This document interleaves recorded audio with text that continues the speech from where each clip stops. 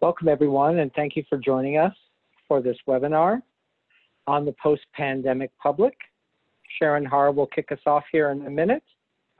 I just wanted to let you know that you can receive 1.5 learning units of HSW credit from the AIA CES program. This course has been registered. You can email me, Michael Monti. My email address is in the registration info that was sent to you if you have any questions. We will follow up with people who indicated they want continuing education credits and gave us their AIA number or just told us that they want to. But otherwise, you can email me. So again, thank you for joining us, and Sharon Haar can take it away. Okay. And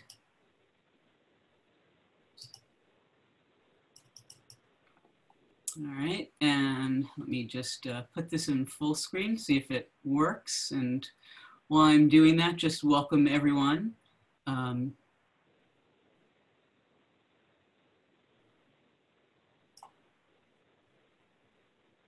Okay, is everyone seeing my screen? Yes. Great.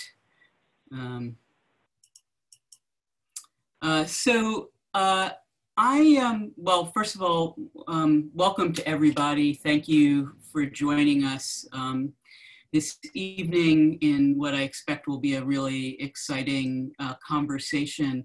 I wanted just to start not by reading the ACSA call to action to seek a more equitable future. It's a lengthy but really important document, but to point to its presence. Many of you may have just received an email pointing to providing this statement and also pointing to the ACSA website. And I've also put the URL in the chat for those of you who have not yet seen that. I know that the ACSA board and Mike Monti, the executive director, have been engaged in a conversation about this statement for the past couple of days, working on it and refining it. And I think it's particularly prescient to today's conversation. So I'll just recommend that people go to see it themselves, and perhaps maybe in the Q&A we can make reference to it as well. So when I put together this panel, and I really want to thank both Mike Monti and Daniel Friedman for inviting me to organize this, I wrote the following statement, which was rather brief, and it's how do we frame our approach to public space in the immediate post-pandemic future and beyond? And in true sort of AIA learning objective fashion, the following was: panelists will present current projects and speculate how they might or not reassess and revalue these moving forward.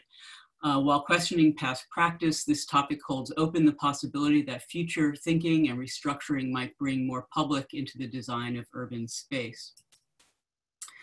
And as you can imagine, this brief webinar description was written in a spirit of, I will honestly say, optimism, asking what role public space can play in reconceptualizing the public. While Zoom has created new audiences and new ways we can speak together from atomized locations, it is not a space of appearance where we can all act together. I believe this is even more true today as the country in public is once again forced to contemplate what the president of the University of Michigan, Mark Schlissel, who's himself an immunologist, refers to as, and this is a quote from him, the persistent and appalling pestilence of racism. I like his use of the term pestilence because it disaggregates the current global outbreak of COVID-19 from the virulence and devastation that is inherent in the persistent spatialized racism and violence that architecture, urban design, and urban planning have helped to create and perpetuate. And it also shows us that social media and virtual space are not enough to call attention to and act upon injustice. Finally, it also indicates that we need public space in order to properly be together.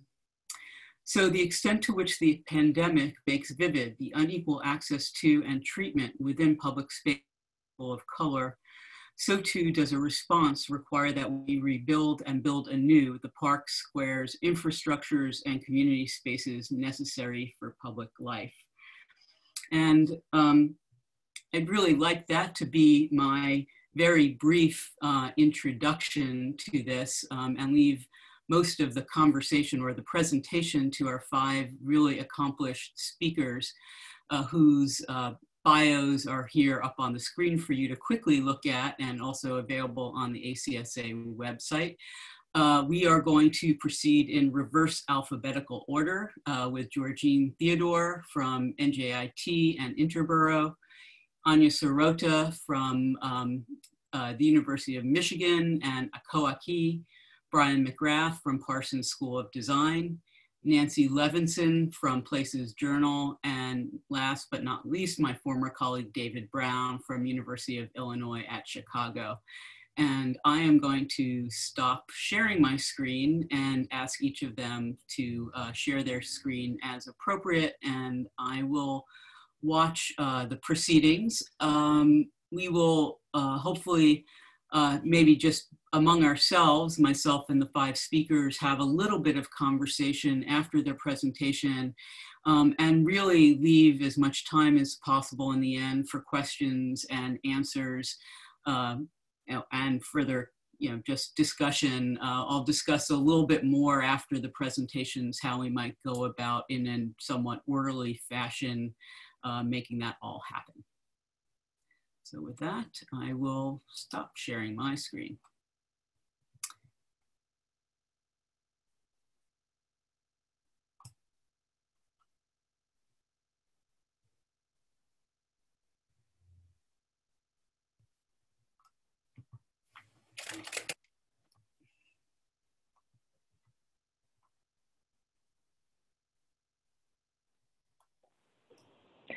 Can you hear me? Yes. Can you see my screen, full screen? I can. Okay, so I'll get started then. Thank you, Sharon, for this invitation. It's an honor to be here. I'd also like to thank Michael Monti from the ACSA and Daniel Freedom also for this invitation. Happy to be a part of this. To contextualize my presentation, I'd like to first talk about 3 parallel and interrelated tracks in my work and how these tracks have shaped my thinking about public space. So the first track is teaching. As you know, I'm a professor at NJIT and the director of our Master of Infrastructure Planning program. And in my teaching, both in my studios and my seminars, I'm dealing directly with questions of public space, not only through designing public space, but designing processes and tools that bring different publics together. The second track is practicing. I'm a principal and co-founder of Interboro Partners. It's an architecture, urban design, and planning firm that I co-founded with Tobias Amborst and Daniel Dioka. And we have designed and built many public spaces over the years. These are projects that range in scale from a piece of furniture, what you could call the designed object, to plazas and squares, up to large landscapes and regional landscapes. Then the third track is researching. And in our work in the public realm, it's really strongly shaped by our research. And I point to the Arsenal of Exclusion and Inclusion, the book I co-authored and edited with my partners as an example of this third track. But in the end, the clear distinctions between these tracks are always shifting, and the relationship between research and design, between reflection and projection, and between the very large scale and the very small scale is renegotiated and redefined in every specific instance. So Sharon asked us to talk about one project, and I'd like to focus on the arsenal, a long-range project in which these distinctions are completely blurred. So what is the arsenal of exclusion and inclusion, you might ask? It's really a field guide to what we call weapons of exclusion and inclusion, the sometimes imperceptible codes, conventions, rules, practices, and physical artifacts that shape the contemporary city, making it more accessible or more closed off for different people, often based on who these people are and what they look like. And in the arsenal, we have 163 weapons, all of them in one illustration, which you can see here. And in the book, we examine how they've been used by different actors in the United States to either restrict or increase access to urban space. We assess the effects and the legacies of these weapons, and we speculate on how they might be deployed or retired to make more open cities in which people feel more welcome in spaces. And so each one of these weapons comes with a definition, a short article. Here you can see the entire list. And the entries were written by us, Interboro, but also quite impressive list of urban historians, practitioners, sociologists, scholars of law and science. And I'd like to show you a sample of some of these entries and unpack it a little bit. There are these tools that selectively exclude people from access to urban space, ranging from everyday artifacts, such as the armrest on public benches. These are really to keep people from sleeping there, along with tools that are meant to keep homeless people away, such as feeding bans, camping ordinances, sidewalk sitting bans. These are tools that deny access to parts of the city directly through barriers, like say, for example, residential parking permits in cities such as LA. And of course, all sorts of contemporary and historical zoning codes, mortgage discrimination, financial schemes, and then also tools to bar certain types of behavior in public space, either through things like no loitering zones or no cruising zones, to banning certain types of things like classical music, which are piped in outdoor speakers in shopping malls to frighten off skateboarders.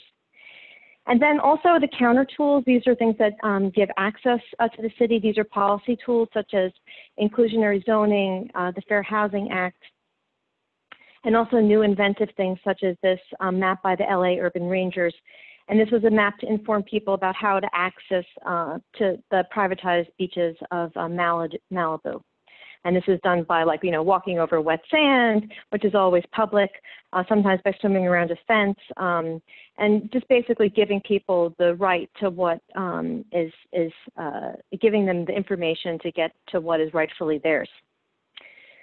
So, so clearly, since we wrote this, there's an astonishing amount of new material.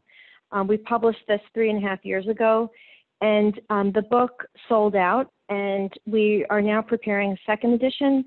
And as we've been writing the preface, we've been asking ourselves what should be updated, what should we change, should we add new entries? So Sharon's prompt here is like exactly what we've been doing, so I was really happy to sort of continue along that, that thought process. And since we started working on this project, actually back in 2008, we've seen a significant shift in the discipline's boundaries. When we started the project, there was less of an understanding of architecture as fundamentally political. And this has really shifted. I want everybody to sort of think back a little bit to 12 years ago. This has really shifted. And even today, like in the darkest corners of pure formalism, we see gestures nowadays that reflect an understanding that all architecture is political and not autonomous. And this is really a good thing. And I think we see that shift impacting architectural education as well. And that shift now really changes the readings of some of the weapons that we featured. When we started, it was still surprising to think of a bathroom, a public bathroom, as a political artifact. But now that has very much become part of mainstream reality, where it's been used as both a tool of exclusion and inclusion. And some weapons that we included, they really have a very, very long arc. They continue to be central in the battlefield. For example, the Trump administration has sought to undermine the Fair Housing Act. This is one of the arsenal's key weapons of inclusion and was really the foundation for many other progressive policies. And then some weapons have really just been turned completely upside down and inside out, and we've really seen this in the COVID pandemic. Actions such as the removal of street furniture, the closing of playgrounds, these were in the past expressions of exclusion. Now they can possibly be read as signs of care, or maybe not. So formerly heterogeneous and inclusive spaces, such as the New York City subway, which we featured in our entry flat fare, it's presently quite different and has shifted our questions from who has access to public space to who has the resources not to be in public. So we've seen in the COVID crisis, the most vulnerable are at the greatest risk, and much of this vulnerability is rooted in spatial issues, such as who gets to live where, who has access to healthcare and education, and who is exposed to the most pollution, and so on.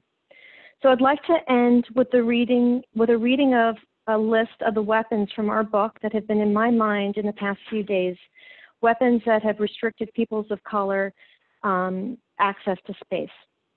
Blockbusting, blood, bomb, busing, cold water, contract selling, expulsive zoning, Jim Crow laws, Fair Housing Act, freeway, hoop, racial deed restriction, racial steering, racial zoning, residential security map, saggy pants ban, stop, question, and frisk, siren, school district, urban renewal, wall, youth curfew. Thank you.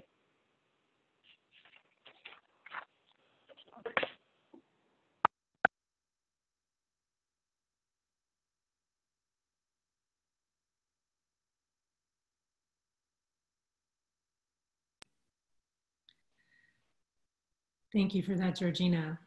And thank you for, this is Anya Sirota speaking. Thank you for the invitation to participate in this conversation. When I read the prompt, I couldn't think of a topic that was more pressing in our own professional conundrum than the question of how we as agents of change and turmoil and struggle will occupy the public realm. Given the health crisis, but also given the political crisis of our time.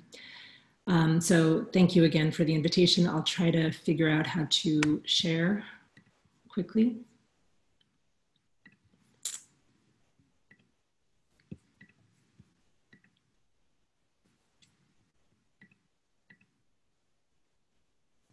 Does that work? Great. So again, my name is Anya Sirota, and I teach at the University of Michigan at Taubman College, and I'm also a principal of a design firm called AKOAKI. And to be perfectly frank, what we've done for the past, I guess, decade or so now is we've focused on making objects and cultivating processes in order to make crowds, and then to have those crowds make a case for permanent cultural infrastructure and investment in the public realm. And so what we've become very focused on is illustrating that there is the possibility for radical social mixity, for space creation, ephemeral as it is, in scenarios where disinvestment in public infrastructure has continued for a certain span to be the status quo of how government or investment deals with public space.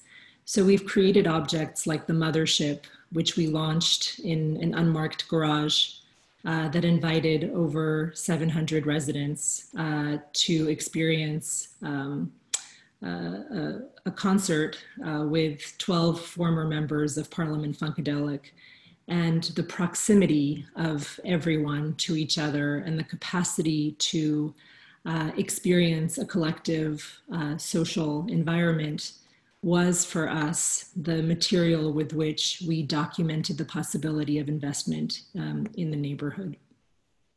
Other experiments that we've conducted relate to preservation and a kind of advocacy for the reimagination of private space as public realm environments. And we've created things like galleries atop the Packard plant, where we invited residents, scrappers, architects, and other professionals to speculate about the future possibilities for a public reimagination of an industrial infrastructure that's both iconic because of its ruined condition and deeply problematic because of its scale and position in the city. We've created temporary cultural infrastructures, clip-on temporary institutions such as the Detroit Arts Council, an arch that attaches itself to underused spaces in the city in order to begin to cultivate conversations about what the future of the city might look like. We've created operas and other stage sets in order to imagine what underused landscapes might offer for both social experience, but also cultural expression. And we've invited a plethora of international crowds to experience the value and capacity of artists from Detroit as instigators of this reevaluation of the public realm. And we've used these techniques in order to begin master planning processes and other urban scaled, neighborhood scaled efforts. For example, working with the Oakland Avenue Urban Farm in Detroit's North End, we've made a case for being able to curate and cultivate temporary but highly dense social experiences, again, in order to recount the narrative of place when others might not see the value of investment and the preservation of the social and cultural activity that happens there. Even so far, our own office, which we started with the firm Agence Théâtre, is a kind of crowd-making experience for us where community engagement and public engagement is at the forefront of the work that we do. And so we're always investing in the possibility of space communicating the future of our design initiatives. And I think I just realized that this is in the way. More recently, we have begun working on a project at the urban scale where a year ago we won a competition for the redesign of Detroit's cultural district. And the cultural district is composed of a number of autonomous institutions, very storied institutions, each with its own idiosyncratic capacities, programs, value systems, aesthetics, and there are 12 of them in all, including the Detroit Institute of Art, the Detroit Public Library, impressive institutions like the Charles H. Wright Museum of African American History. And then there are smaller scale institutions in the mix as well, such as the Hellenic Museum or the International Center for recent immigrants to the US. And so our task in this project was to propose a way that we might be able to unify all of these disparate actors and create a sense of place through the design of the public realm, the connective tissue between the institutions, which currently sides with a kind of modernist tabula rasa individuation between the institutions. And so what we suggested and what we proposed was a kind of diagram, a diagram that was composed of a number of shared parts. And the idea was that if the institutions might come together to determine how those elements in the landscape might be shared, then we would arrive at a master plan down the line.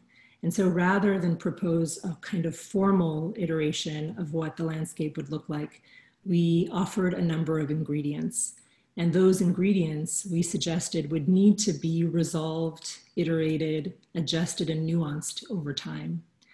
But essentially, what we made an argument for was the ephemeral densification of the district through a number of curated and calibrated activities that we believed would bring everyone together in unprecedented ways and respond to the question of distanciation and de-densification, even for a brief period of time, creating a sort of urban experience where social mixity would be at the forefront of the organizational premise of the experience. And of course, now as we're working on this project and these elements and how they're supposed to work in the landscape, the big question that arises is, of course, what will public engagement look like in this age where getting together and sitting at the table is no longer the norm? It is a kind of luxury, and where the residents of Detroit might not have access to broadband or Wi-Fi. In fact, 40% do not. And so how do we begin what we believe is essential as an engagement process in order to nail the sensibility of place, the programmatic value of the exterior experience, and how do we extend the thresholds of these institutions, individual institutions, into the landscape in order to create a more inclusive environment, one that is inviting for all. And so some of these elements that in the beginning of the project we believed would, orchestrate a kind of party palace of sorts have actually become elements that allow the landscape to function as an extension of the institution and allow these institutions to begin imagining opening their doors, however partially, and blending the things that they do within in order to engage the activities outside of into the landscape. So here we are. This is a project that's very much midway, mid-progress, and we are, on a daily basis trying to understand what public investment is going to look like in the coming years, and what public engagement is going to look like, and who will have access to this space, and how will it be shared. Thanks.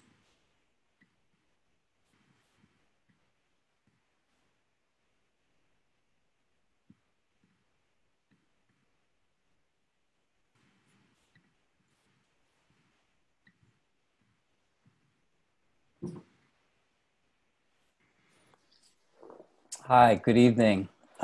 Really enjoyed both of those presentations. I'm Brian McGrath. I'm from Parsons School of Design, and I'm speaking as a new teacher. After 35 years in architectural academia, I've returned to teaching after a stint in administration. So I'm going to show you work in all humility that's just beginning to reformulate myself as an architectural studio instructor. Parsons, as you may know, is a 5,000 student, very diverse school of design. That's part of the new school, which is renowned for its School of Social Research. And so it's a unique combination. We're half the university as a cohort of designers. And as Dean of the Parsons School of Constructed Environments, which has 8 degree programs and 4 disciplines, I had the great joy of founding a Master's of Industrial Design program that's part of a school that has architecture, interior design, product design, and lighting design. And so that's what I've been obsessed with, and the founding director of that program, Rama Korpash, calls it How We Make Makes the World. And so I'm going to talk a little bit about both, well, I won't talk about how we made Parsons into a making center on Fifth Avenue, the boulevard known for consumption, and remake a street seats project on Fifth Avenue every year now since that time. I want to talk about making public. So with that, I'm going to share my screen. If I can find it right, here it is.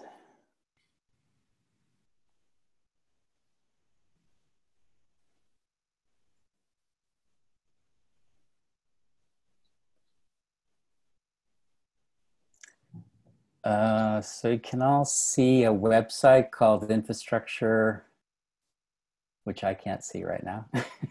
Infrastructure Design and Justice Lab. Yeah. Yes, thank you. So thank you, kudos to Tommy Yang. And because of the pandemic, for the first time, we haven't invested all our blood, sweat, and tears in an end of year physical show. We actually have resources to begin to look at our teaching work online. So this website collects 3 years of BFA in architectural design studios and 2 years of Masters of Architecture third-year studios. And both studios are in the last year, where the students are sort of testing their skills as architects at the urban scale.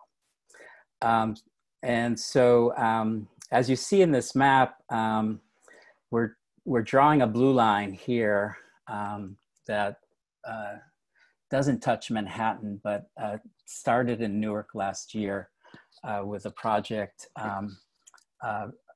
that comes from my own 20-year experience of living in the Ironbound neighborhood, and partnership with Ana Batista, who teaches environmental justice, race, class, and environment at the New School.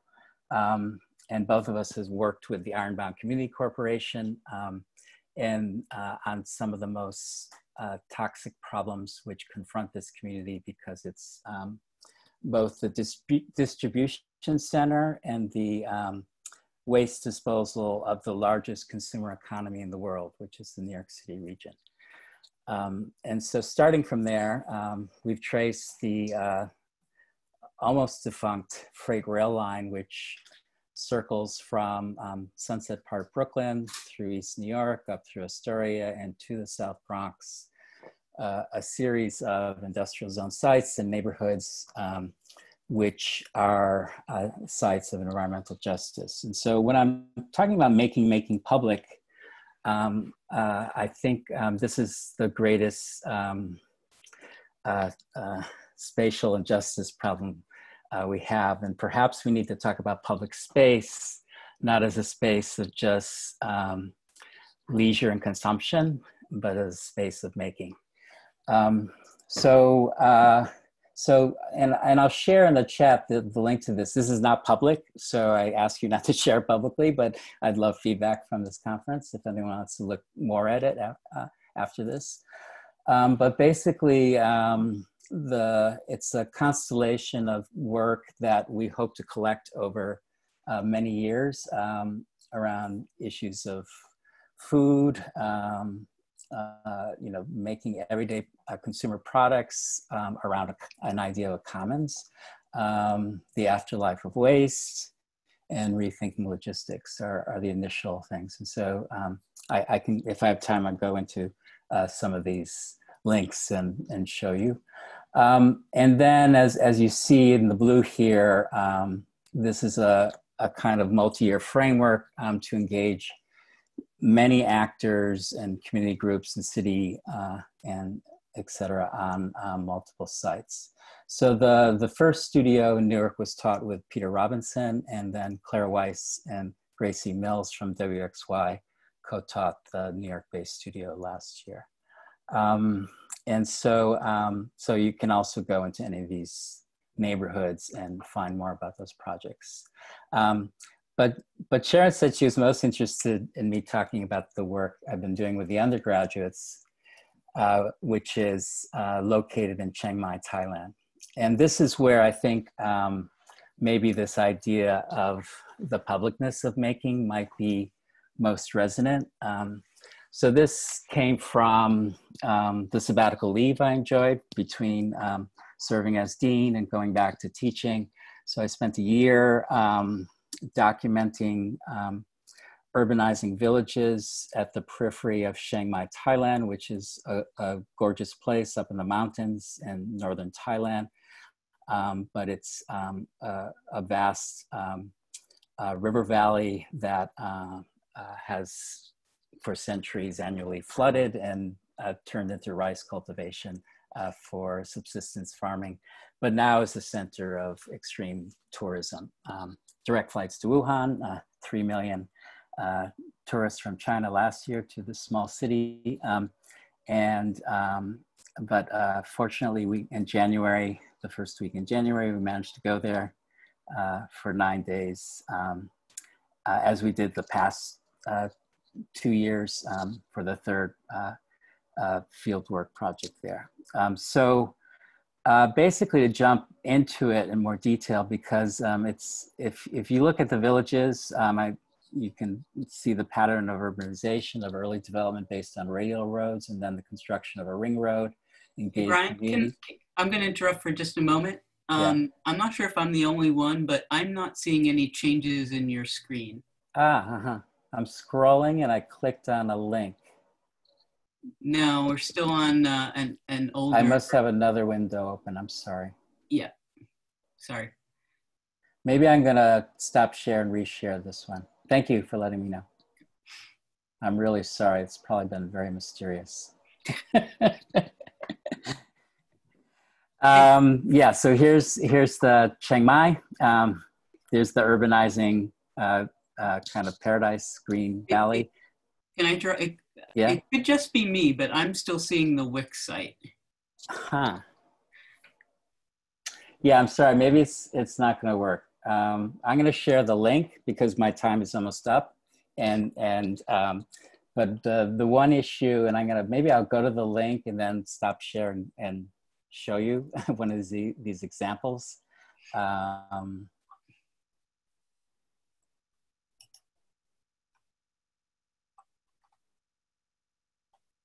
Yeah, I've never tried to present off a live website before. Can you see a village plan? So, so these villages are constituted by matrilineal compound houses where extended families live traditionally, and farm and craft production. And so the program has been to make both civic compounds, given that there's government money in bringing modern institutions to the countryside, the urbanizing countryside, but also in this studio in particular, the design of craft compounds. And so, and this is a great COVID image, but this is how they make tie-dyed t-shirts in this village. This Namrak Khalid did the design of a rice craft compound, all the byproducts of rice, etc. So I only have 30 seconds left, so I'm gonna stop there. But again, I'll share this work in progress website. But I think my message is clear. We had discussions about the bourgeois public sphere, the counter public sphere, and I'm really trying to question our notion of public as for leisure and consumption and bring making into the public. Thank you.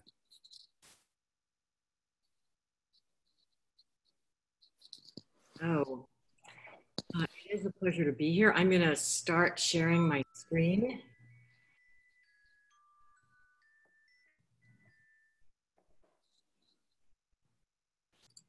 Can you see that? Yeah. Is this happening? Can you see my screen? No. No, No. not yet. Okay, I'm gonna, I think, move it over here, and I think it should work. Can you see it? No. No. Okay.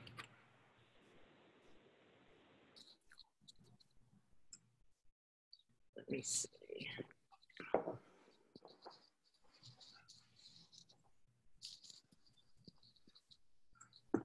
Sorry about this. Can you see that? Anybody see that? Mm-mm. No? Sharon, can you? One suggestion, if you have a second screen open, Take you that might off. just want to turn that one off. Got it. Okay.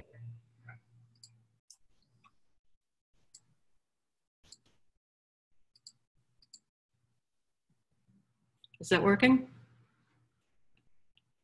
I'm not seeing it. Damn.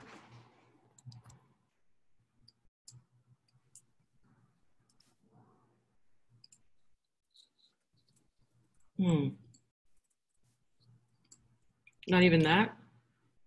No. Something flashed. Yeah, something seemed to want to.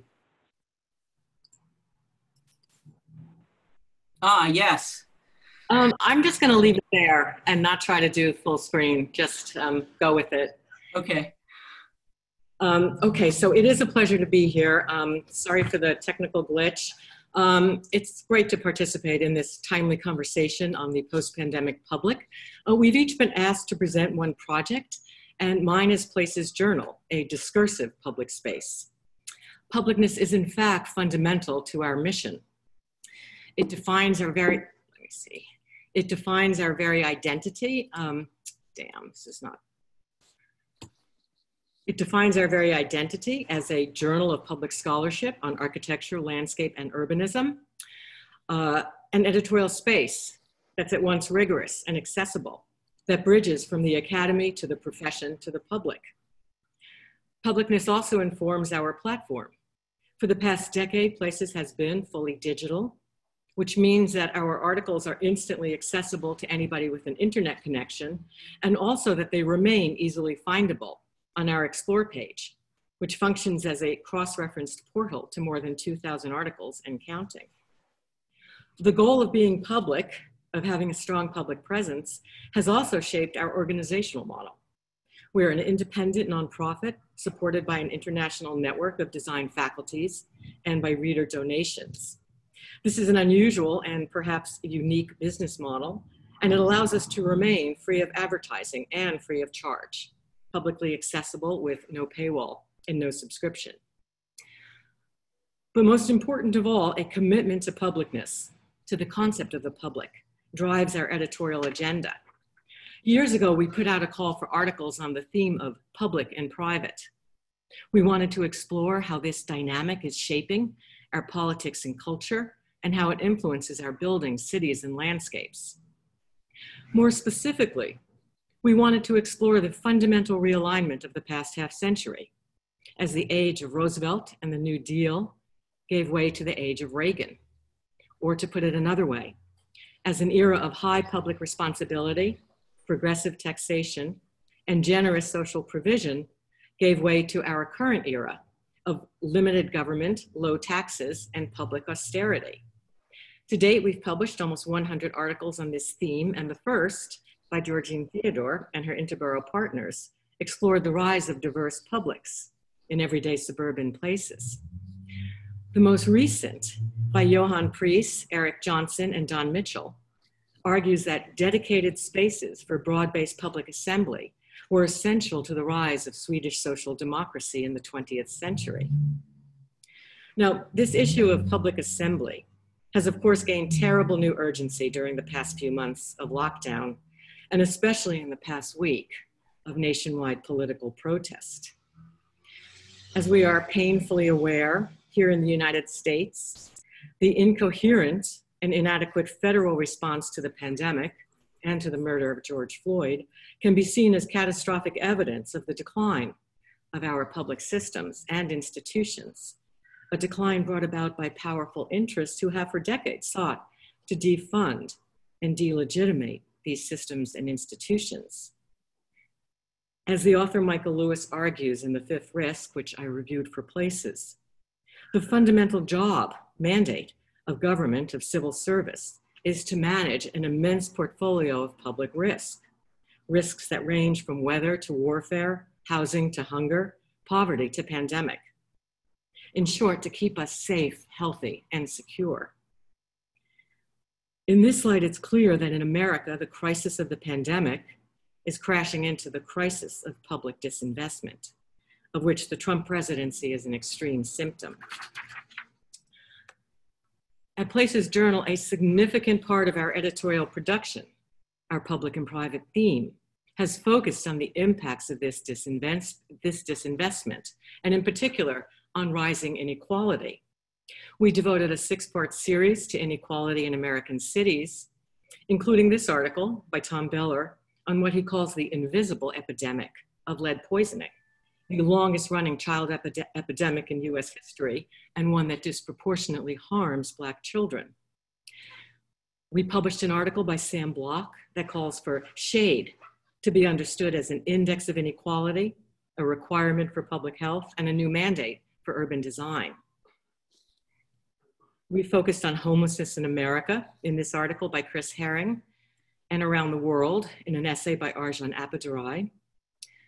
One of our most widely read articles by Shannon Mattern looks at the cultural underpinnings of the problem, arguing that in our fascination with innovation and disruption, we have as a nation neglected the values of maintenance and care. And here in another popular article, Billy Fleming makes the case for a renewed commitment to civil service and a new era of green public works.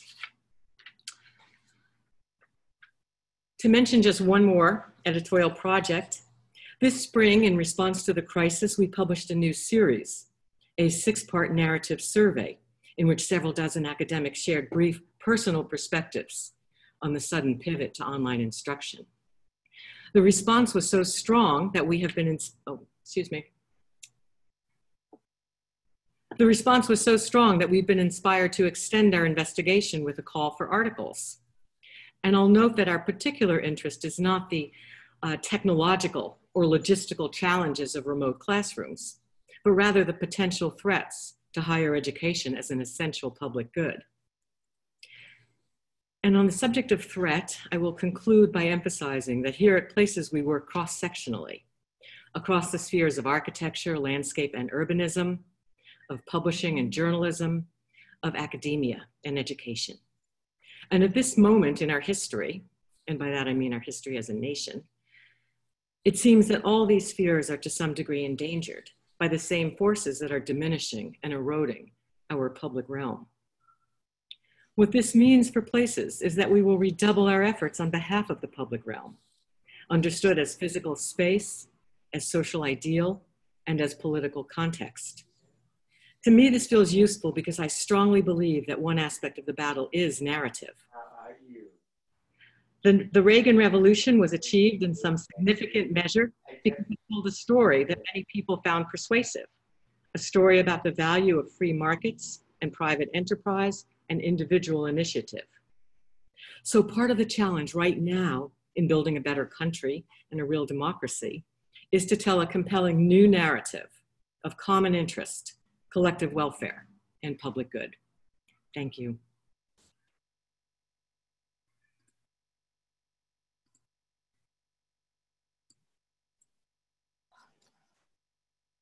Hi, I'm going to get ready to just go ahead and start to share my screen, but I want to thank everybody for their presentations and thank Sharon, Michael, and everyone from ACSA for inviting me. So let's see, hopefully I can get this to work. Can everybody see all right? Okay, thank you. So what you're looking at here, so David Brown at UIC, University of Illinois at Chicago. What I'm going to talk about is really work that I'm currently doing in North Lawndale. And in some ways it is, what I'm going to talk about are somewhat three projects, but they're all to me one project in terms of they all have a relationship to the available city, which I'll talk about in one moment. But in some ways, what you see here in green is what I have initiated on my own in terms of continuing with the available city and the idea that it would transform from more of a kind of projective project about the possibility of vacant lots into an exposition model. So really working with different community organizations. And then through work in North Lawndale have started to participate in some other projects that similarly look at vacant land. When I say the available city, I am talking not just about the vacant land in the one neighborhood. North Lawndale has about 1,000 vacant lots currently, but across the city and principally on the west and south sides in primarily African-American or Latino neighborhoods. The city itself owns about 10,000 vacant lots. And when you think of that as an average lot, an aggregate, you have something that's about the size of the loop itself. And so for me, there is an opportunity there to really begin to think about that vacant land or city-owned vacant land as one system. And in this case, one system of what I've termed collective space rather than public space. And this is a project I've been working on for about 10 years now. In terming it collective space, I did want to deliberately get some distance from public space in terms of thinking through that or trying to think through possibilities for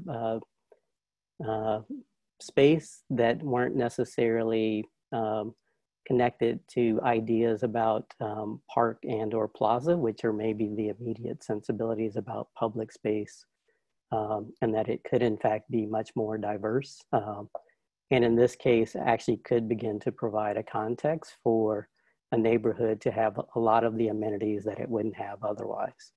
And so here what you see on the left is really the idea that you could, through community organizations, have surfaces which are really kind of small scale constructions on lots, and then also potentially have volumes of collective space within buildings that are on combinations of city-owned vacant land and adjacent private land. So what you're seeing here is really just kind of different modalities in terms of possible densities and in some ways extreme planting in the upper right of trees compared to garden, compared to high density development with kind of cultural spaces or and then low density development with cultural spaces. And so over the past 2 to 3 years, I've really been trying to work with some community organizations in North Lawndale. North Lawndale was chosen as the neighborhood to look at based off of the fact that I did an exhibit on the history of North Lawndale soon after I moved to Chicago in about 2005 or 2006. So I had some familiarity with it. So really have worked to get to know different community organizations and individuals in North Lawndale and have talked with them about the project. So I was able to identify 2 sites. One with CCA Academy, a small charter school that's been there since about 1978. And then the North Lawndale Greening Committee, and so, which runs one garden called MLK District Garden, but is actually a group that has about 35 community gardens, or a kind of consortium of about 35 community gardens. So this year was able to work with them to identify programs for those sites. For their both of them are permaculture gardens, but how they could in fact be expanded to begin to accommodate other uses, as well as address some of the needs that each organization had identified. And so was able to organize a workshop for CCA students through the biennial, and then charrettes in North Lawndale with anyone in North Lawndale that was interested for the MLK District Garden. And those were eventually pinned up in the biennial itself. But to go through them quickly, CCA Academy really just started this garden about 2 years ago. And so it's freshly planted primarily with fruit trees. They're really developing a master plan, or the space relative to a master plan done by a SAIC students, School of the Art Institute student in a class, fourth year undergraduate architecture class. So here you can't see so much the trees. On the image on the left, on the extreme left, you can see some small fruit trees and also a landscape berm that was put in place. And what they were interested in working on was really a gathering space that could be used by not only CCA students, but surrounding organizations, and also that it could be a multi-generational meeting place. In that they were looking for this to begin to incorporate planting, I had invited Antonio Torres, a colleague at UIC whose architecture design work really begins to overlap with interest in kind of growable architectures in a way. So he led 3 workshops which CCA asked that we conduct at UIC so that students would have the opportunity to see a university environment. UIC is about 1.5 miles to 2 miles directly east of North Lawndale, but a lot of the students have never really left North Lawndale so much. And then we did a 4th workshop that was looking, so that one, the first 3 focused primarily on the idea of a canopy and platform. The 4th looked more at the idea of collective spaces in general. And so it was really more of an opportunity for them to speculate beyond just the immediate site. And from that, Antonio, I think, really started to look at some of the ideas that they had introduced and develop a proposition, which quickly here is this kind of platform that would go between the 2 trees that you see, the red circle. But I think trying to pick up on the berm that is at the front of the site, and then also trying to introduce ways in which students could participate in the construction. So really introduce something that has these kind of mosaic furniture elements, wood decking, so really also trying to keep the construction pretty straightforward so they could participate as much as possible. But I think trying to introduce, which is consistent with the idea of the exposition, trying to address some of the issues and concerns that the organizations have in some ways that could be surprising in terms of what it might look like. And in some ways too, given what it looks like, how does that kind of enact greater use of the permanent park?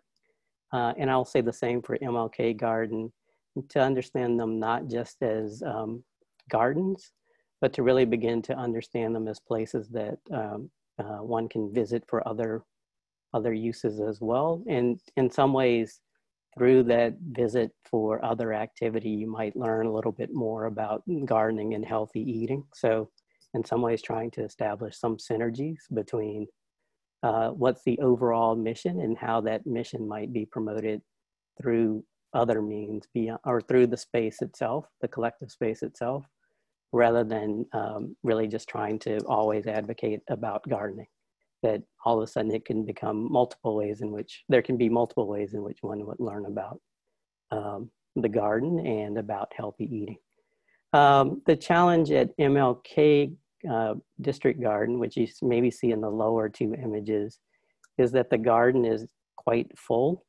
If anything, it's maybe overly abundant in the summer. When I say overly abundant, a lot of residents are hesitant to go inside, even though it is something that they are free to go into and harvest vegetables. But a lot of them are intimidated because it can become overgrown. Compared to in the winter, you can see that it actually looks like it almost returns to a sense of abandonment. And so they were really interested in how you could provide fencing that would help create a kind of second identity in winter, but also begin to give a greater sensibility about where you would enter and how you might begin to navigate. So quickly, that was, I asked Anya Jaworska, who's also a colleague at UIC, and then somebody, industrial designer at SAIC, Eric Hotchkiss, to work on the project. And in both cases, again, the selection of architects is in some ways through, is there a kind of commonality in the interest in their work? And perhaps what's the brief that's being described by the different groups. And so we had 3 charrettes. The first one was, this is really a combo of 2 different charrettes, but really was walking through the garden and understanding what's there.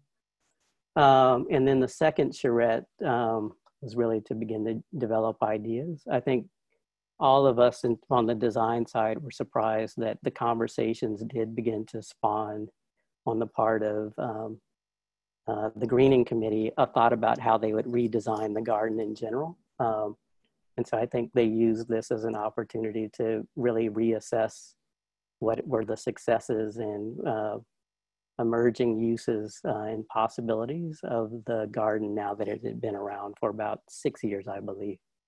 And then the third charrette, there was a presentation of what it might look like, and then further input by other residents, and then also a walkthrough of the gardens. So here you can see what they've come up with are really less fences as much as 3 different gathering points along the perimeter. The upper one, the fire pit, and the arch entry gate seating areas are really entry points in. The corner seating area doesn't allow you to go into the garden, but really relates to the drugstore across the street and the small market. And so trying to invent kind of casual usage. As well as those that are maybe interested in going into the garden itself, and then a small event area on the far side, or on the west side, which could hold larger events. So these are just some details of how that's developing, sorry.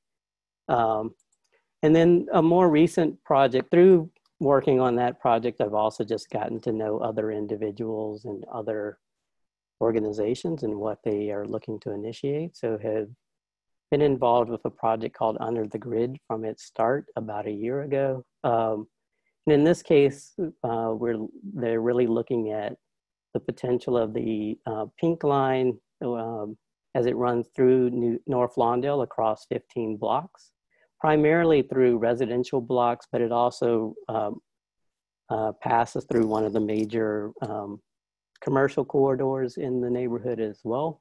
So how could this actually begin to be a kind of new pedestrian infrastructure? And so we were able to organize in February, so about a month before everything shut down, a large kind of what we called an urban hack, which was really where we invited residents and other designers across the city to come in and try to speculate about all 15 blocks. We also invited Walter Hood to come and give a talk, which in some ways we got greater attendance too for the talk. And so even though there were 70 participants in the design, I think we maybe were up to about 100 for the talk itself. So that included just looking at the site and then working on physical models. Each table had designers as well as residents. And so then really afterwards, we presented what were the ideas developed for all 15 lots. There were some kids that were working on some blocks. I think you notice there's one image, the fourth image has a gap. They were trying to actually pull the the project away from the two children that were working on it, and they were too busy having a good time continuing to develop it. So they weren't able to secure it for this review. But I think in some ways what that helped reveal is that you really could begin to think of this, I would say similarly to how I think about the available city, that while here it presents a linear continuity, it really could be 15 different things. And so each block could host a different activity, and it may be that the linearity is a secondary aspect of it, or a kind of aspect that's prominent and primary for some, while the locality of the individual block might be primary for others. And so our next step was to look at the Central Park stop, which is pretty much in the middle of the line, and really look at the kind of trapezoid of space that's on the far right. And so we were going to plan how that could be activated for this summer, but obviously that's gone into a kind of hiatus. The exposition as well, I was trying to get the spaces built and installed for this summer, and then host a set of events, but really given Chicago winters and really now focusing on the possibilities for next spring. And the same with Under the Grid, that we really are trying to figure out ways in which we can continue to do outreach and charrettes that would talk about the possibilities of this site, so that some things might be constructed this summer. And that would be through a combination of having outside charrettes online, which we're trying to test different ways to do that. But coupled with, there are a couple of organizations that will be working with students this summer that are in North Lawndale. And so how might kind of online designers interact with those students that would actually potentially meet in place in small groups over the summer is something that we're looking at. I'm not going to go into connect the boxes at length, but because it's really just in its initial stages, but a lot of the gardens have shipping containers, and they're starting to realize that those form a kind of network. And so part of the exposition would include charrettes that tries to look at how do you actually begin to manifest that as a network a little bit more. And I guess I just wanted to conclude with this one image, which was the prompt for students for the youth studio in terms of trying to, for the CCA youth studio, in terms of trying to get them to think broadly about what collective space could be. And that includes, I eliminated the one thing they all were variously saying at one point or another, which is the basketball court. And then just trying to write a list that maybe help them to think outside of what they, either some things that they had experienced but could manifest differently, and then in some cases perhaps what are some other things that they hadn't necessarily seen but could imagine, to really prompt what is the potential of collective space, and how that might begin to enable them to reimagine what their neighborhood could be. So I'll stop there. Thank you. Thanks. Thanks, David. Yeah, sorry. I'm just being slow about stopping sharing. Oh, it's okay. No, you're good. So thanks, everyone. And, you know, I want to say one of the things about inviting groups of people is the ways in which, of course, they take up your question and your prompts, follow them, and then break all of your rules, such that the way in which you think of them as a collective sort of dissipates on the one hand and then reorganizes itself on the other. Because we have about 20 minutes left, I thought what I'd like to do is open up the conversation to our audience. I think we have about 50 additional participants with us, and ask folks to do one of two things, perhaps. The first is either to type a message into a question into the chat, which I can read out loud, or get fancy and go into the participants list, where at the bottom, you have the option to raise your hand, and I can acknowledge your desire to ask a question and have you jump in there. And then if you feel you absolutely must get a question in at that very moment, you can feel free to jump in, but I usually discourage that. But, you know, I do like a certain amount of rule breaking, and I am told that this does actually work in the ACSA webinars. While we're waiting for some questions, I thought I might just ask our presenters, who, again, I want to collectively thank, if they have any questions to one another that might be pressing about either the work or the work within the current context. I'll say that I was really, I think one of the through lines for me, which isn't one that I had anticipated, was, although I should have, the whole issue with how you communicate with various publics in this moment, particularly on projects and ideas that are about place. And I think that even extends to Place's journal, which is purely about place, but exists almost entirely virtually, the ways in which it has also assembled new audiences and groups and ways of thinking as well. So I'll put that out there, unless folks have something else they want to take up, and again, encourage everyone else to type questions into the chat or raise their hands.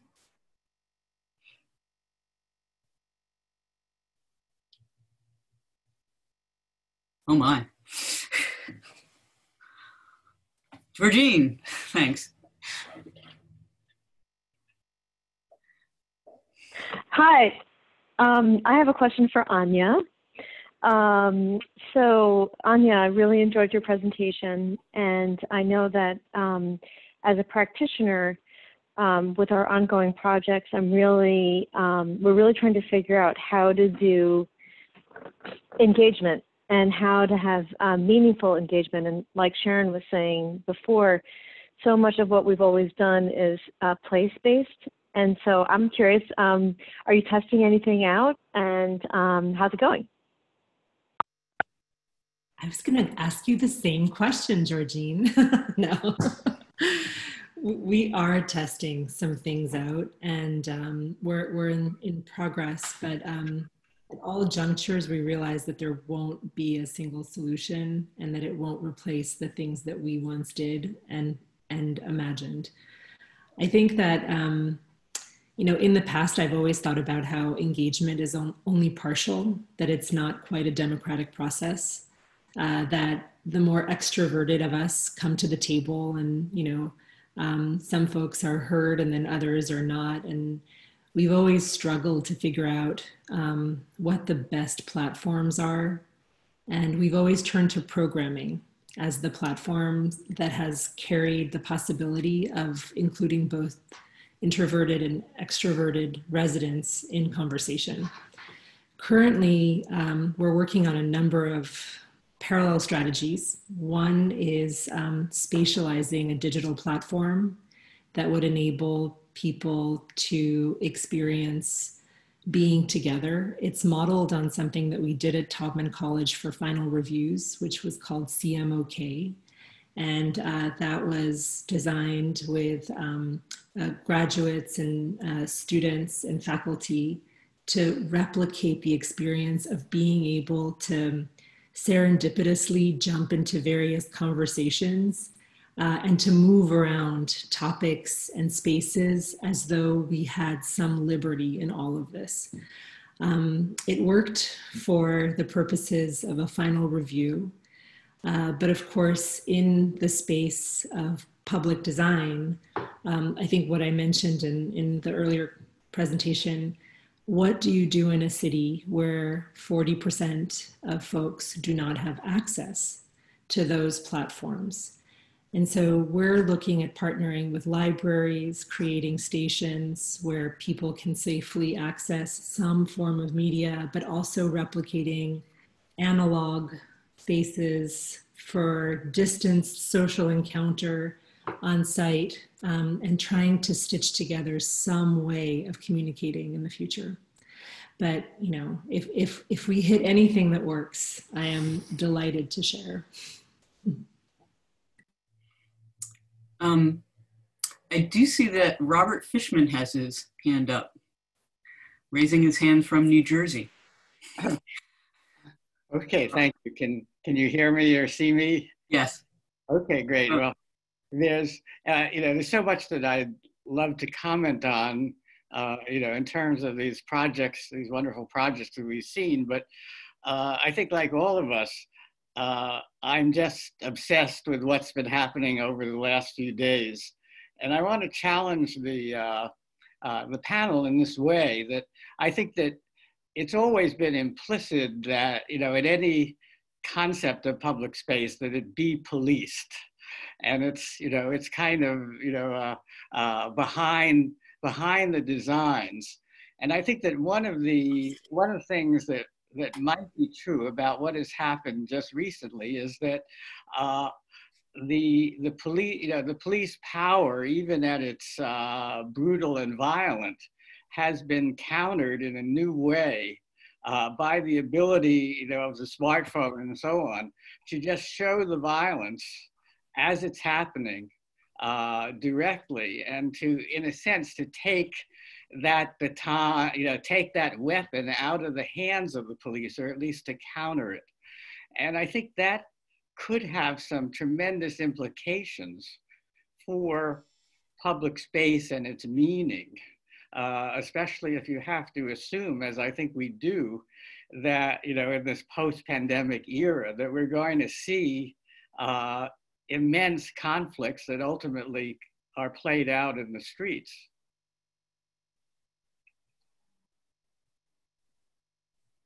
I don't know if anyone wants to take this up, but it's something I just had to say. Well, I would just respond briefly. Hi, Robert. Hello. I think that this certainly raises the issue of needing really, really good journalism, so that we sort out rumor from what is emerging as a record.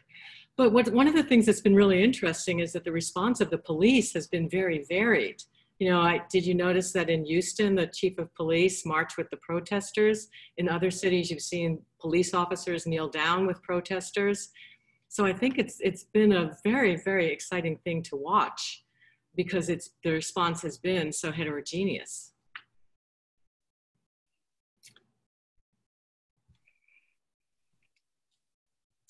Georgene, I was wondering if I could just, since so much of the work of the Arsenal is about ways in which space is policed, if you had any thoughts on that as well.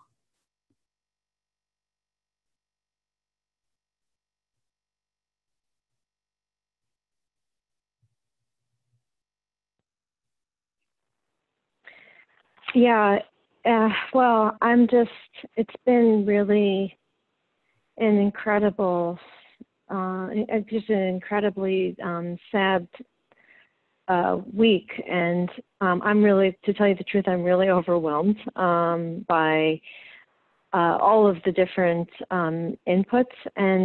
But I think that what I'm really, I want to try to answer the question directly, but I think one of the things that I've been thinking about is not so much about the police, but really more about, let's say, like the social contract among humans, and how that actually is a form of, not a form of policing, but a form of,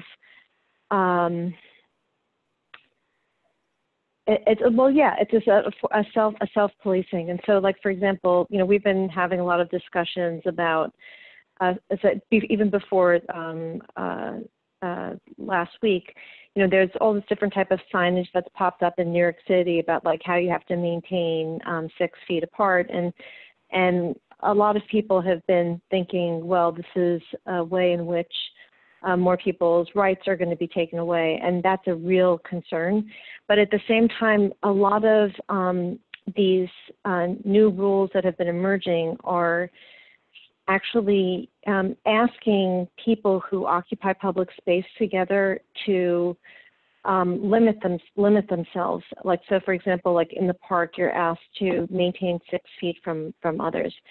And so I guess what I've been really interested in is how people who have been participating in the protests, the rightful protests, how they have been communicating amongst themselves to shape behavior, and it's not coming from the police. So that's something that I've been thinking about, and it's not a kind of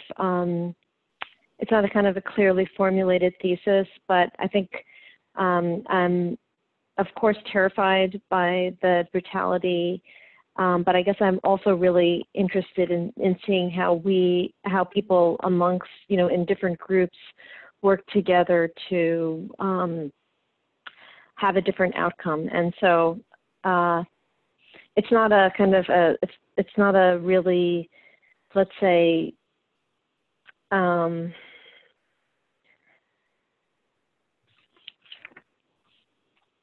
answer that is going to, be a quick soundbite, but that's what I've been thinking about.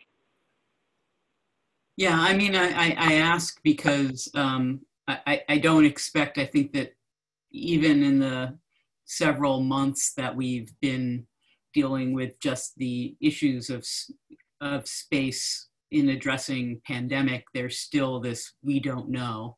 And then on top of this almost like that moment when, at least when this state went into lockdown, when all of a sudden for days you heard not a car on the street. And so there, in my own mind, there's this, almost this,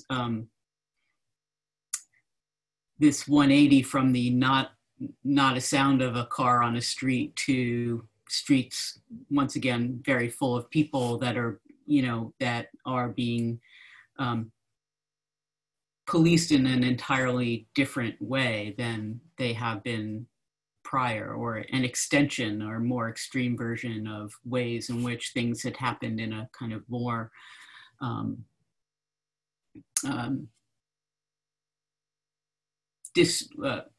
dispersed way, I'll say.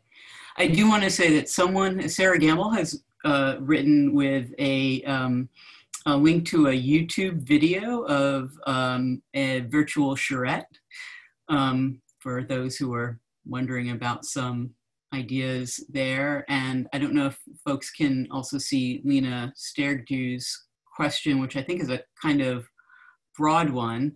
I'm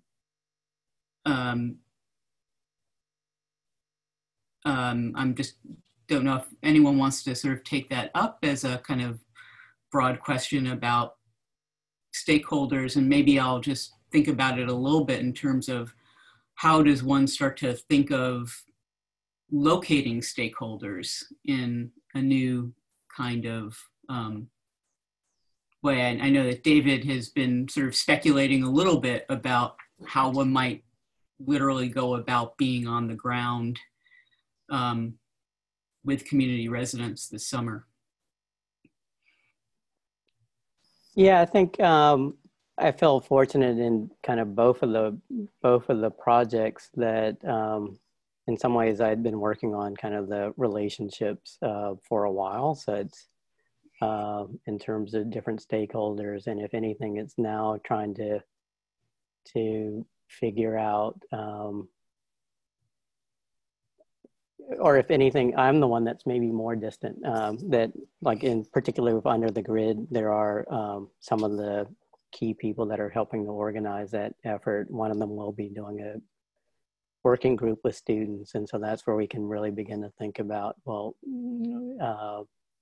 what are things that they might do in North Lawndale on the site, and even thinking about that we could set up workstations on the very lot that we're talking about that could be socially distanced, and or one can draw on the site in chalk or various ways that they can start to test ideas, and that those can get posted. And if you then start to create links with invited designers and other stakeholders that really want to stay distant. Just how do you begin to set up interfaces between them? But I think it's in part because there are the relationships. I think the one thing that is a kind of hurdle currently is that the person that's going to run the summer program has run these for about 3 summers now, but has typically interviewed potential students and not really sure about exactly how he's going to advertise and do the outreach, besides kind of being able to perhaps go from word of mouth through students he's worked with in the past. So I think it is just trying to think through what are the different avenues that are available, or to me it's I think too a lot of the teachers, et cetera, in North Lawndale have been thinking through some of the same issues. So being able to kind of talk to them about how have they communicated or can they communicate. Then on the other side, I think in terms of the funding, I think given the location and kind of issues that are currently present, that it is really talking about what are the possibilities of the neighborhood. I think the work that has already been done through the charrettes is in a clearer state of readiness. I think this summer was already going to be a push to get it done. But I think we will be able to more fully secure some of the funding once, I don't know exactly when that's going to occur, but I think given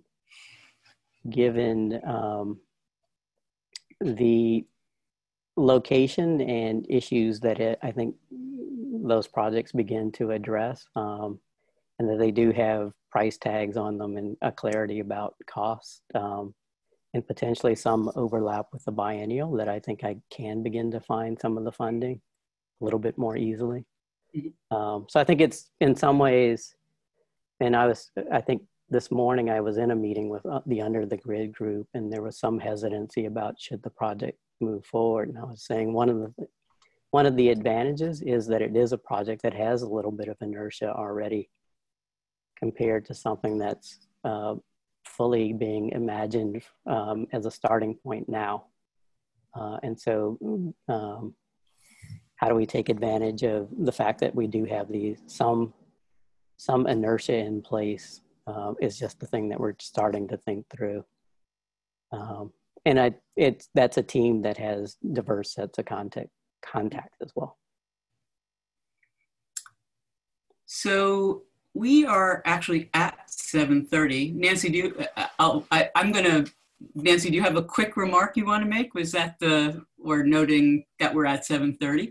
I actually do want to say something. I wanted to answer Lena's question by saying, oh, good. Yeah. I think we have to look at public space as a function of politics and look at the issue of public responsibility. So in response to what Anya pointed out about 40% of the stakeholders that you're working with don't have access to broadband, that's a public problem.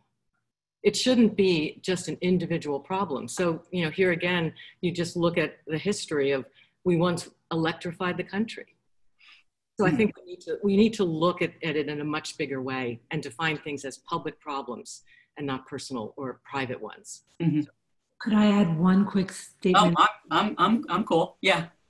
Robert really hit a note that I think is so important currently, which is how do we project the relationship between technology, space making, communication, and race in the future?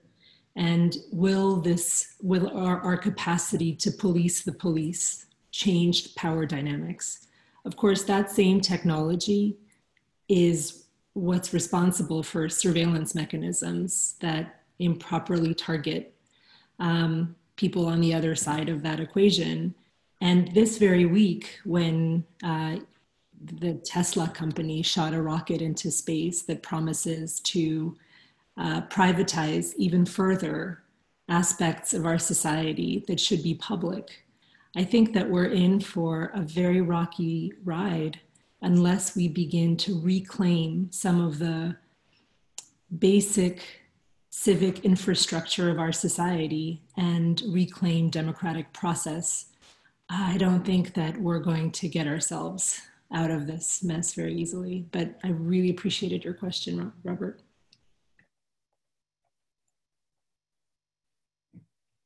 Any additional closing thoughts? I think that's a really good place to perhaps end, being somewhat mindful as well of you know, the space of surveillance that is also Zoom and the way in which we communicate as being a kind of an extension of what one form of surveillance in physical space, which now really extends both from the public into the private, which I think is also another aspect of things to think about in relationship to this.